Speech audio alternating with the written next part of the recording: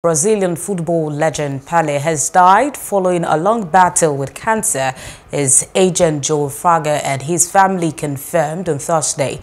His daughter Kelly Nascimento took to Instagram as the news broke to post a tribute to her father, accompanied by a photo of family members holding his hand as he rested in a hospital bed. Pele had been hospitalized since November with multiple ailments, including a respiratory infection. Well, joining us live to discuss this is Muda Shiroshitu, who is Plus TV's African sport anchor. Thank you so much for joining us tonight, Muda. Thank you very much, Olamide. All right. What can you say about the life and times of the great football legend, and how is the world reacting to his death? That's he will surely be missed because he was one of the first global icons in the world. Not just football, but beyond football. Second is next to is the late Muhammad Ali. These two athletes has brought global reckoning to the world of football. Pele just made us the world that it goes beyond just being a talented footballer to one of the most popular athletes across the globe, and his death has brought so many mixed reaction, most especially the fact that the world is celebrating him right now, and he is the only player across the globe to have won 3 World Cup.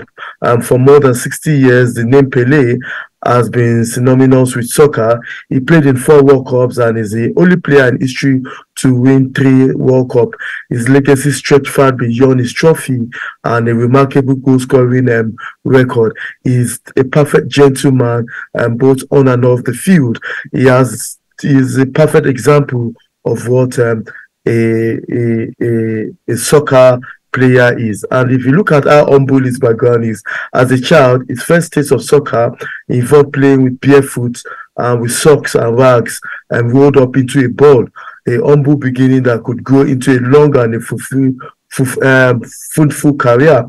But let's look at it is the fact that in 2015, we all know what he did. He was famous in Brazil, not just in Brazil, beyond, like I said earlier, global football icon. He was a role model to a lot of people.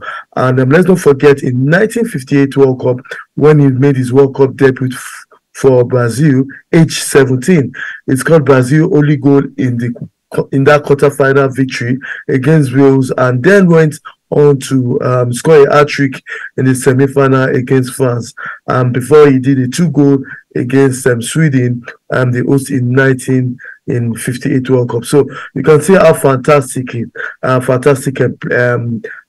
football icon is. And let's not forget the issue of his death started some years ago when he was diagnosed for colon cancer, and he has been on and off the field. So I think he's going to be remembered, and the celebration of himself, his life, they will not just end today. It's something we'll continue talking for a very long time. And that's also the exit of another icon. Let's not forget, a few years ago, another footballing legend, Diego Maradona, of Brazil, died. So it's a continuous life of celebration for the Brazilian soccer legend who died just today at the age of 82. Hope may his gentle soul rest in peace. Thank you so much for joining us on the news tonight, Muda Shiro. Hello. Hope you enjoyed the news. Please do subscribe to our YouTube channel and don't forget to hit the notification button so you get notified about fresh news updates.